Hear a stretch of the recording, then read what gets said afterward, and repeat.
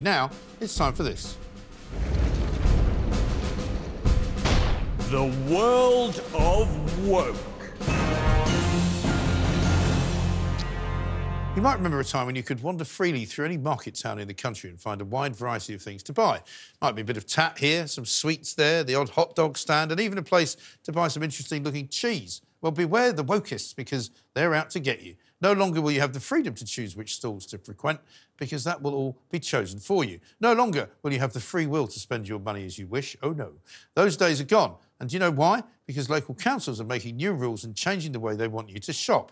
Take Saxmundham. And I'm sure that's probably not the right pronunciation. It's a charming little market town in Suffolk, which has actually had a market charter since 1272. Every Wednesday since that charter was invented, there has been a Wednesday market to go along with a Thursday and a Saturday one. But this month, the local council Jobsworths have taken it upon themselves to change the way the market operates, because according to them, not enough people are actually going. In their wisdom, they've decided to uproot some of the stalls and replace them with more, shall we say, politically correct versions. You know the kind of thing. Yoghurt knitters' delights, chai lattes, avocado on toast stands. Yes, ladies and gentlemen, I'm afraid the burgers of Saxmundham have gone woke. And as a result, Kevin Hilliard has been dumped onto the junk heap. Kevin has been selling sweets at the market for 25 years.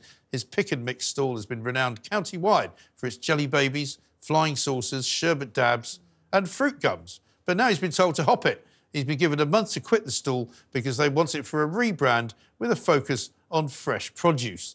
The locals are having none of it, though, and a petition signed by over 1,000 people has shocked the council, and now they may even have to reconsider their crazy decision.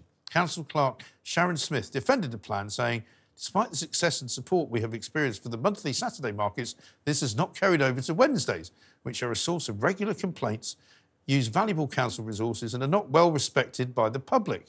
Sounds like a load of old cobblers to me.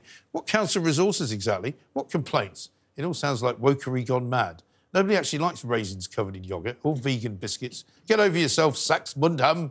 If they could have made it work in the 13th century, pull your fingers out and make it work now.